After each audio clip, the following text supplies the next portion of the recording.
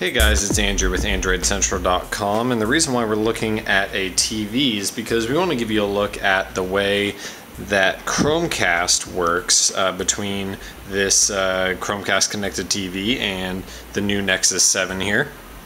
And so after you get everything set up, which is a pretty basic process of downloading an app onto your computer and plugging in the appropriate information, you can load up content from your tablet, such as this Nexus 7 here, and the only things that are updated right now are Play Music, YouTube, and Play Movies and TV, but it still gives you a great idea of what's going on here. So what you'll see once you update is you'll get this new button up here at the top, and that's the cast button, and when you hit that, you'll then be given the option to connect to a device. I've called this one Living Room because it's in the living room. And once you hit that, you'll see on the TV it'll say ready to listen.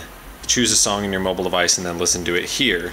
And then when we get to the back to the tablet, you hit play and it'll start playing nice and loud, just how the neighbors like it at 9:40 at night. So if you don't want it that loud, you can always use the volume controls on the tablet here, but you'll see on the TV that the volume changes over there. Now this isn't changing the system volume of the TV, but just the output from the tablet or phone over to the TV. So as we see the visualizer change, we can turn down the volume so we don't have to hear that so loudly. Now back on the tablet, you can manage a queue of songs. So as you go back through here, you add songs to the queue. Other people with other devices can add to the queue, and it'll just play through the music. You hit pause on the tablet, it pauses on the TV. You hit play here again, it plays. Notification works the same way. Lock screen or in the notification tray, it pauses, it plays again. So it works just as you would expect.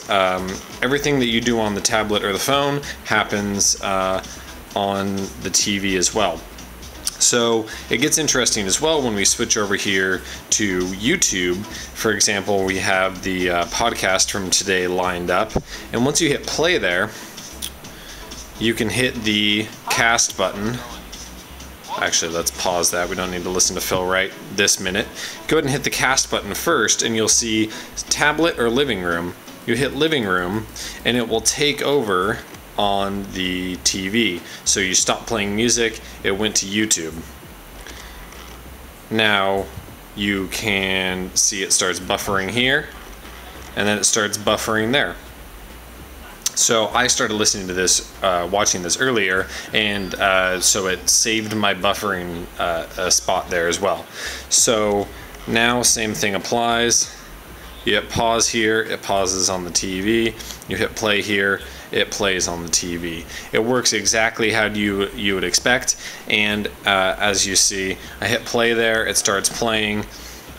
I can hit home on the tablet, move around, it doesn't matter.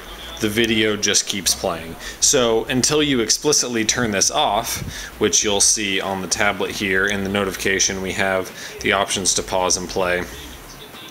Go back to music if we want to. View the video queue. We only have one thing in the queue, obviously, because that's what we're watching. But you can always hit that button, hit the cast button again, hit tablet, and it just goes back to ready to cast. So that's your quick walkthrough of Chromecast using the Nexus 7 and the Chromecast dongle on a TV. We'll be diving more into this feature on AndroidCentral.com. Thanks for taking a look, guys.